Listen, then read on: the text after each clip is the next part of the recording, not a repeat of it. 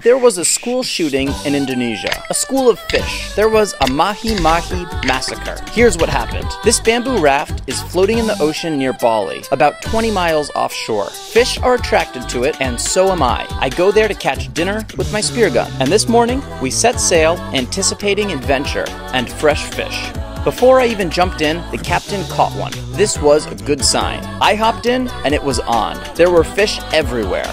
Hundreds of them. Birds were swooping from above, and some sharks were lurking below. It felt like an episode of Planet Earth and Scarface. Over the next 5 hours, we caught about 15 fish and sailed home just before sunset. The populations of these fish are very stable, so it's environmentally friendly to hunt them. And they'll all be eaten. Also, my dog's name is Mahi, so right now I'm feeding mahi.